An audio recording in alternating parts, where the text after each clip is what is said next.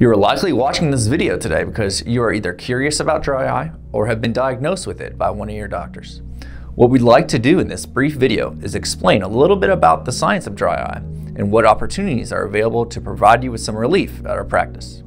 We start the process with a screening assessment and let our findings influence how your care is managed. Your doctor will likely have you fill out a well-researched instrument known as the SPEED-2 questionnaire, which helps us appreciate a baseline for how much these symptoms are affecting the quality of your life.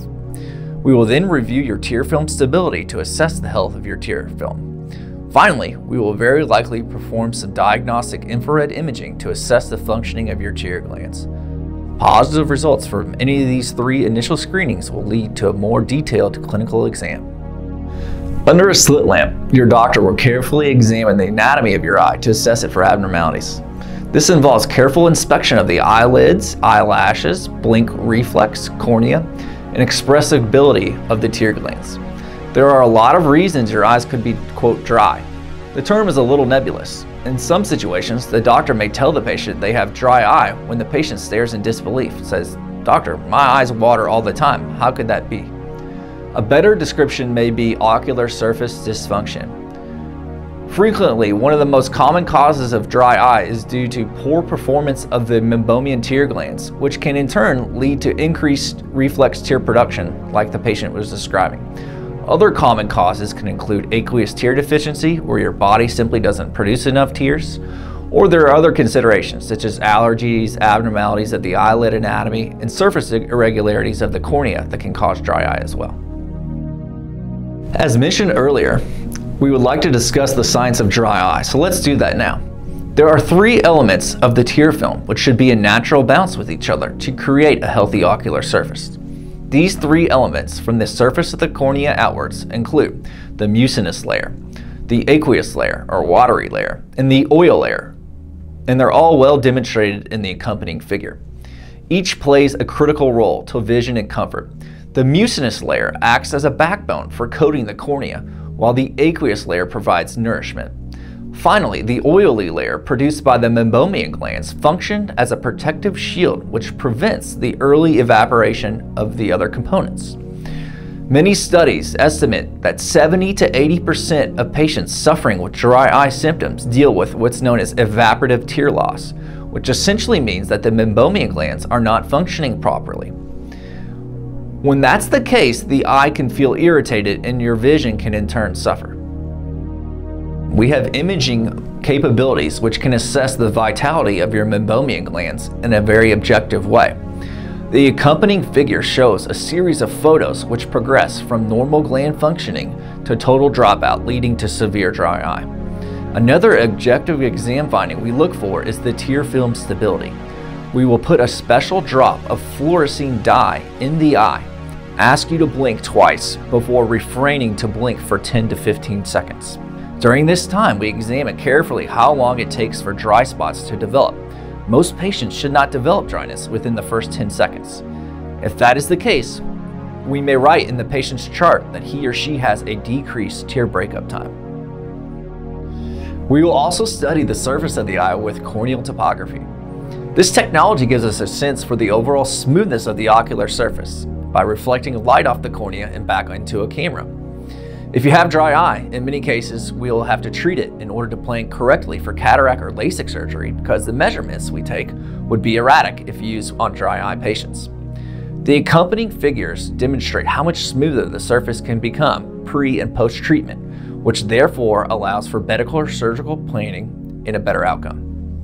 What are your treatment options? We tend to break them into three different categories of treatment based on the individual patient condition. Category 1. In this situation, artificial tears are prescribed to restore bounce to the ocular surface. Many times we're going to write for oasis tears, which are constituted in a way to mimic the natural tear film. We will also suggest warm compresses applied to the eyelids twice a day, which can improve the ability of the meibomian glands to release that critical oil layer. Also, a careful evaluation of contributing systemic and environmental factors such as antihistamines, diuretics, reduced humidity, increased wind or heating can be identified and potentially mitigated. Category 2. Inflammation from infections, eyelid vascular congestion, and debris can be treated with prescription medication. These can include a brief course of topical steroids or other medications which work to break the inflammatory cycle by influencing the immune system's activity. Common drugs used include Xiidra, Restasis, or Cequa. If you are suffering from evaporative tear loss and have obstructed meibomian glands, many times we will offer intense pulse light therapy. Interestingly, this technology was introduced to ophthalmology as a treatment strategy for dry eye from the field of dermatology. Patients who were being treated for rosacea on their face were noticing a dramatic improvement in their dry eye symptoms. It turns out the wavelength of light used to break the cycle of inflammation along the eyelids shocks the tear glands into a higher functioning capacity. The recommended treatment cycle varies for each patient, but in general, many patients can get dramatic relief with 4 sessions spaced apart by a couple of weeks. As a side benefit, a lot of patients notice an improvement in their skin complexion as well.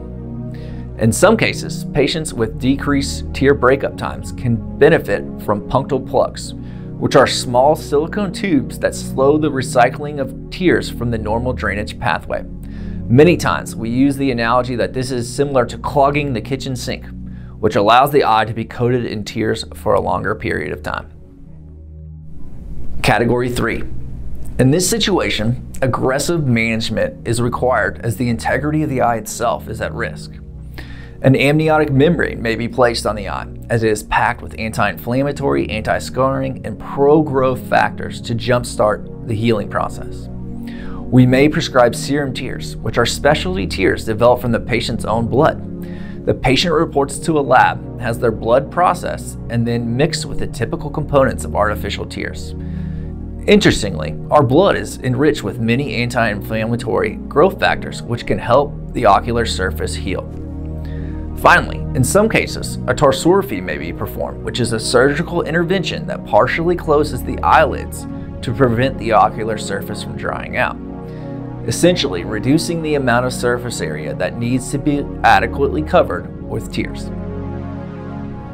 Thank you for your attention. We hope you found this video informative. If you have any questions or would like to seek treatment in any of the capacities described in this video, we'd be happy to help you. Have a nice day.